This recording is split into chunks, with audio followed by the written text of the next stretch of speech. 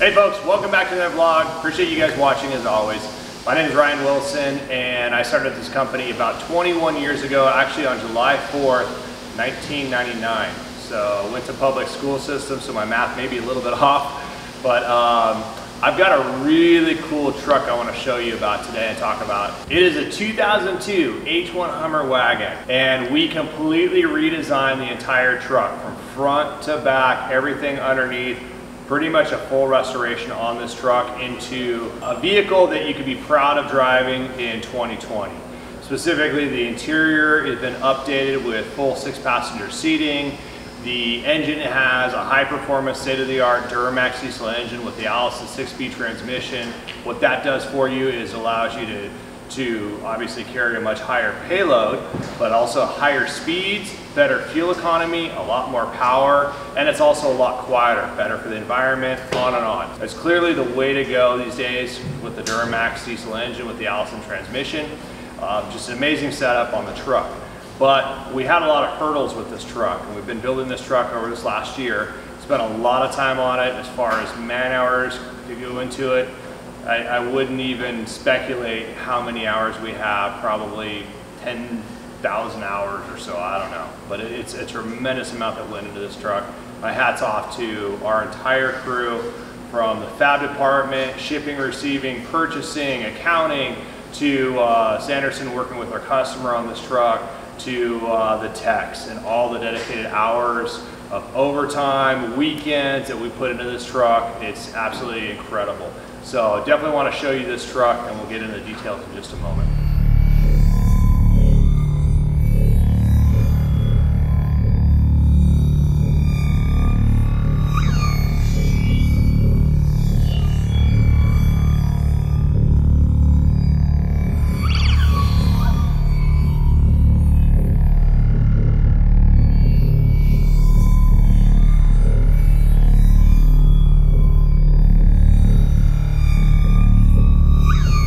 This truck is actually a culmination of quite a few years of work that went into prior trucks. So we did a truck that was a prototype a few years back, I think, maybe 6-7 years ago, that was a prototype to the ATRV-6. Stands for All-Terrain Reconnaissance Vehicle, and 6 stands for 6-passenger seating, which we'll get into that in a few minutes, but it does have 6 full passenger seats for grown adults inside the truck, which has never been done before. We did that with this whole exoskeleton on the outside, and it was done on a Humvee. And then that created a series for us, the ATRV-6 program, and we've done quite a few builds with the ATRV-6 with full exoskeleton on it. And predominantly it's based on the Humvee platform, but we've also done it on the H1 platform, the H1 Hummer platform.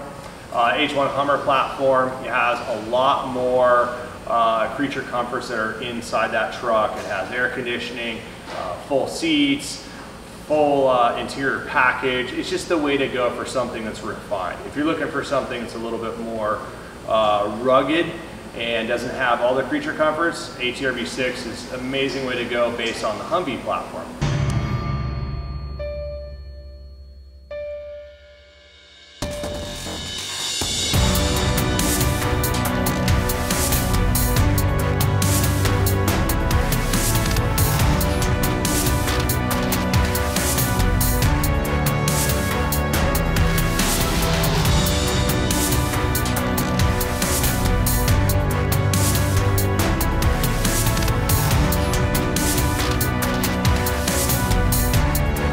So that then culminated into stretch seating in this truck. So we actually moved the rear seats back about 6-7 inches, and then obviously getting into the 6-passenger seats that have the additional 2 seats in the back of the truck. All right, so we're inside the truck now, and as you can see how much room we have in this truck. And if you've been in an H1 Hummer, you do not have a lot of seating space. So I'm sitting in here with the front seat actually in the driving position for a 6'2" person. And look at all the legroom I have. I've just got so much legroom. The reason for that is we stretched this seating back. We actually cut out the back of the truck here in the fender well area and pushed that back about 7-8 inches. And it gives you 7 to 8 additional inches of legroom here. But it also does something else for you too. It allows you to easily pass through the entire center of the truck. So you can open up the door, walk right through without any issues at all. Then moving over here, you can see one of the main focal points of the truck is this, on the interior of the truck, is the 6-passenger seating. These seats are kind of a lot like the McLaren F1. When that came out, that was a 3-seat design with the driver sitting in the center. Ahead of its time, very cool with having the driver in the center seat with 2 additional passengers in the back, and kind of offset them. This is kind of a takeoff from that design. We did just the opposite. So we have 2 additional seats here that are sub-mounted down about 4 inches, and then back as well. And so what that does for you is when you sit in the rear seats, again, you have all this leg room here. Great, very comfortable seating over here. And you have a situation where now you can have 6 full-size adult men in this truck without any issues, and it just makes the truck a lot more drivable. You can just utilize it to its full capability, and you're really not giving up a lot. And as I talk about the back of the truck, you have the cargo area that we encroached on just slightly, but we also made up for a lot of that with the search and rescue fender well rack. So you've got you're retaining your cargo space out of this truck.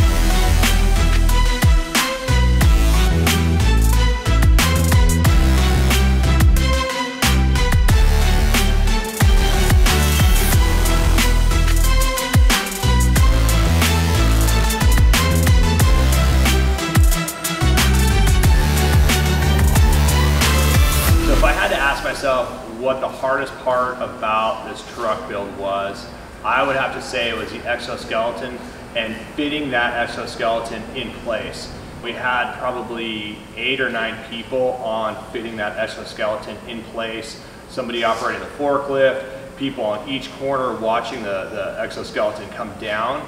It was definitely nerve-wracking, and it was going over a fresh paint job too, the Kevlar textured paint job that we just finished up on it. If we had nicked it or damaged it in any way, that whole exoskeleton would have to come off. We'd have to repaint the entire truck, put it back on. So that was definitely nerve-wracking to say the least. Definitely a big day for us when we got that on there, huge milestone. And there's so many other areas that were really difficult on this truck. The stretch seating, that was a first for us. The leg work and the design work a while ago, but to finally implement that took a lot of time because you're having to go back and forth and change degree angles for different pieces of material panels that are going in place. Once you get that finally dialed, the next one's so much easier. The 6-passenger seating, it is a huge amount of work, but we've done that before. The other area that was really difficult was the fuel tank. The fuel tank that we replaced a factory one with was a fully custom aluminum fuel cell. It was difficult to do because we were trying to gain back a bunch of lost fuel. We could have easily just made a very small tank, a rectangular tank, and it would have worked fine, but we would have lost a lot of fuel. So the floorboards dropped down into the fuel tank. So we had to create a whole new fuel tank that was designed around that and actually kind of saddled over the drive shaft. So that was difficult to do, and we had quite a few days working on that system just to get the fuel back. We did lose a little bit of fuel, but we also gained a tremendous amount of drivability out of the truck, going from roughly 11, 12 miles per gallon to 18, 19 miles per gallon. So that made up for I think it was 1.5 gallons or so that we lost.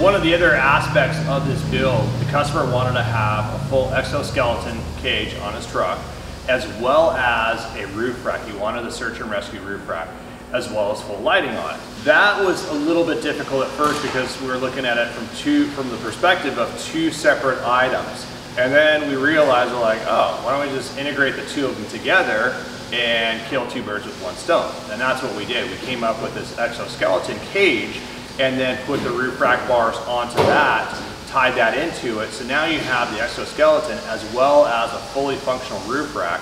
And then to finalize that whole roof rack, we actually plated the entire top with aluminum panels. So up on the top of the rack are flat aluminum panels that you can walk around on. Fully utilize the truck, the exoskeleton, as a not only as a roll cage, but also as a roof rack. And then from there we finish it off with full LED lights from Rigid Industries all the way around, so you have the whole halo lighting around the truck. One other kind of little cool design feature we did was we offset the lights. We ran the single row Rigid LED lights, and they're very thin, narrow design, and we staggered them so they're kind of offset like this. Gave it kind of a unique design, and actually did that on the side of the truck because the top of the roof radius is up, so we kind of kept that same design by having that step design coming back. Then on the front, we did just the opposite and stepped it forward, so you have a little bit of a sunshade having that forward light hanging over just a little bit. Owning an H1 Hummer, you'll know that a lot of times you get this glare in from the top and it hits your eyes, and the sun visor in it is not very effective. So having that kind of little duckbill, if you call it that, out in the front, gives you a little bit of shade from that sun coming in. I'm over on the passenger side of the exoskeleton, and this truck has a total of 10 contact points, 5 on each side, 4 on the side here, and then around the corner there's another one on both sides. So you've got a total of 10 contact points. All of them have quick disconnects, and that's for serviceability. And what I mean by quick disconnects is you have this roll cage attachment point down here that you can pop out a couple bolts on all the way around and then lift this roll cage off the truck. So the advantage with that is you can get in there and service the truck. If you need to pull a door panel off or take this hinge off, you probably can get it off without taking off the exoskeleton.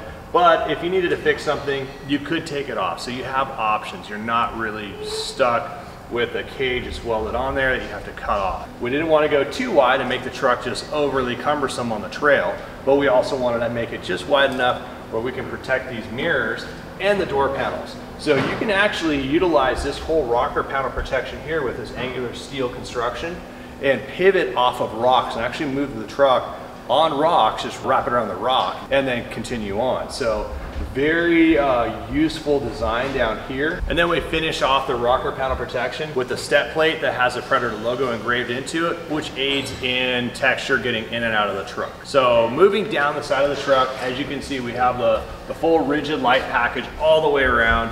A lot of lights up here, a lot of light that's being thrown out to the side of the truck.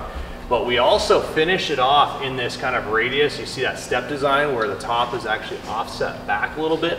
The reason for that is the whole roof of the truck has the same design. It has the same radius that goes back there. So we wanted to follow those lines, kind of accentuate it without taking away from the overall design of the truck and just have this massive light out there. I talked about this earlier, is this rear bar ties into this whole pod on the side of the truck here.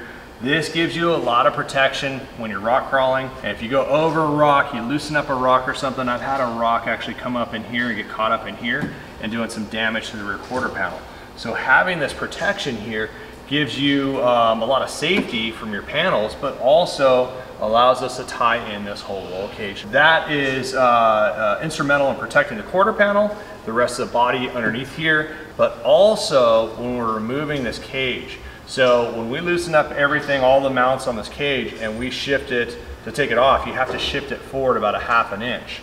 If we had it on the back side here, it would get really tight with the back body panel.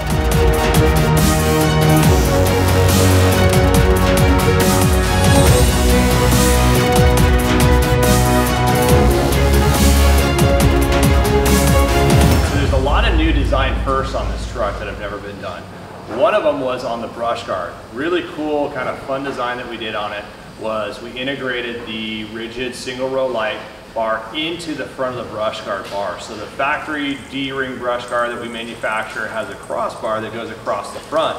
And so we removed that and integrated this LED light bar in place. So when you look at it from say 20 feet away, it just looks like a D-ring brush guard. But as you get closer, you realize that the light is actually integrated into the structural design of the brush guard. On the front and rear bumpers, we integrated diamond plate design into all the stepping areas on the truck, on the bumpers. And we also did a whole new rear ladder system that has that same textured diamond plate finish to it, box steel design. I think we had a good 2 weeks building just the rear ladder. So a lot of man hours went into it, but it's absolutely amazing. So for the paint, we did a full custom Kevlar paint finish. It's actually a textured material, very heavy duty. The advantages with it is that it has a Kevlar base to it. It's extremely strong, extremely robust. You can run this thing through the brush, really tear it up, pop it out of the brush, and you literally wipe it down and it looks brand new again. So it doesn't show scratches like a normal paint job. The Range Rover blue finish from 2020, and it turned out amazing. It has a lot of pop to it, has a lot of metallic.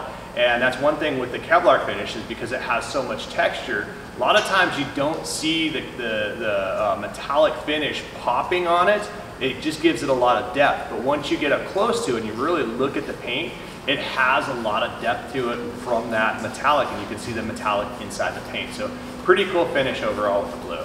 So for the wheels, we went with the Predator 20-inch wheels, and these are simulated bead locks. The advantage with it is they're DOT legal. They look like real bead locks. However, real bead locks are not DOT legal. I think there's 1 or 2 manufacturers out there that do it, but it's cumbersome because you have to continuously tighten all these bolts. They have to be torqued down every 30 days. It's a nightmare, and if you have had these bolt heads pop off on you on the real bead locks, it's not fun. So on ours, they're simulated bead locks. They have the stainless steel quick disconnects, so they're also dual isolating. So I can pop this guy off and disconnect this whole wheel from the whole central tire inflation system. The other system, all 3 wheels are still connected. This one's fully isolated just by popping it off, which the factory one never did. And then you just simply pop it back on and you're good to go. And then we're running the Toyo Open Country tires. These are 40 by 15.5s. Typically the 15.5s are a little bit wide in my opinion, but on this truck they're perfect. And the reason for that is this truck is a little bit wider than most. It's an extra couple inches on each side because of the exoskeleton. So these are actually absolutely a perfect match on this truck, and in my opinion, one of my favorite tires out there. They just run really smooth down the road, really quiet. On the tire carrier, we actually integrated it into the rear ladder system, and the rear ladder system is integrated into the exoskeleton. So everything is very well thought out. But a hurdle that we came into was the design of that rear tire carrier. Josh wanted to go one way, I wanted to go the other way. Now Josh is our fabricator who was doing a lot of the work on this truck, and he wanted to do kind of an exoskeleton tire carrier design that wrapped around the tire and then it mounts up to the truck. So it kind of encompasses the outside of the tire. All right, so we're on the back of the truck, and I would say this is probably one of my favorite sections of the truck on the outside. Reason for that is just the amount of energy, time, thought process that went into this whole area here is just above and beyond. So starting with the bumper, this is a full Viper rear winch bumper. It has a 16,500 pound winch integrated into it. This is a Warren winch with full synthetic line, the Warren Ford shackles. And then if you look at the top sections here, they're all plated with diamond plate. So the diamond plate gives you a lot of texture. Then we integrated side steps on both sides. And then on the inside here, there are reverse lights as well as brake lights. And then also on the step, we went as far as engraving our name into it. So if you look at the step down here, it says Predator across here. So check out the ladder system. The ladder system is probably one of my favorite back here. So what we did was we put the diamond plate pattern on the top section. So it gives you a lot of texture, as mentioned before, but it's fully box steel construction, all hand built. We're talking like 2 weeks building these ladder rungs going up here. We also tied it into both of the roll bars coming down here. And if you look at from the top viewpoint going down, this is perfectly lined up all the way down and at the same angle as the bumper down here. So really ties in that overall fit and finish and attention to detail. We're utilizing 2 heavy-duty suspension heim joints over here. Take a look at those guys, they're just massive. They're designed for off-road racing on suspension components. not for a tire carrier. So we're utilizing stuff that's just overly engineered. You'll never have a problem with that. So we're in the rear cargo area of the truck. And as you can see, we were able to retain just about all of the factory cargo space and actually added to it. So we lost about 7 inches, I think it was about 7 inches or so with the rear 2 seats. We sub-mounted those seats and brought them back, and we encroached by about 7 inches, I believe, but we also added search and rescue fender well racks on both sides, so it gives you a lot more storage capacity than the factory does, even with the stretched seating that comes back on each side and the rear seats here coming back into the bed of the truck. So one of the most notable things on the inside of this 2002 is the dash. So this dash has been fully redesigned. We actually utilize our Alpha dash kit, which is all fiberglass panels here, down here. Everything's replaced in fiberglass. So in 2006, the Alpha Hummer came out. That was the last model year H1 Hummer that was released, and it had the same or very similar dash. The problem with it was made out of plastic, and over the years it would start to crack and break and kind of fall apart. So we redesigned it out of fiberglass, and it's much heavier duty, obviously, a lot stronger, and it's going to withstand high temperatures that the inside of the truck will get.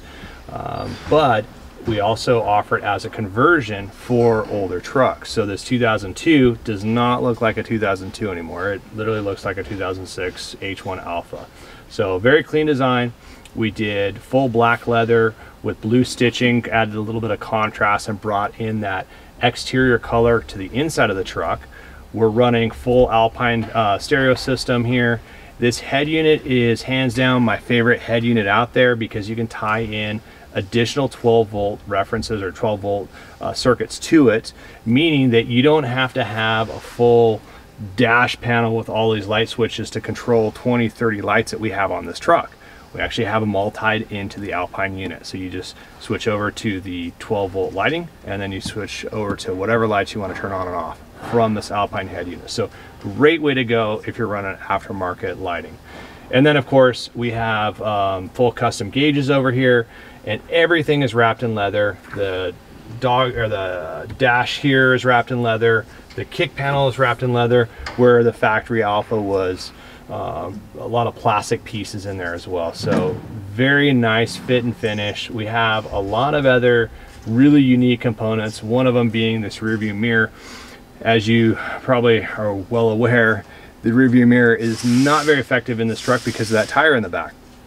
So with the flip of a switch right here, you can switch from a regular rear view mirror to a reverse camera mirror, which is very effective driving down the road. A little bit more accurate too, because the camera is back there. You're not looking through the inside of the cab, seeing all these people and seats and so forth. You just see the information you want to see, which is that rear view in the back of the truck.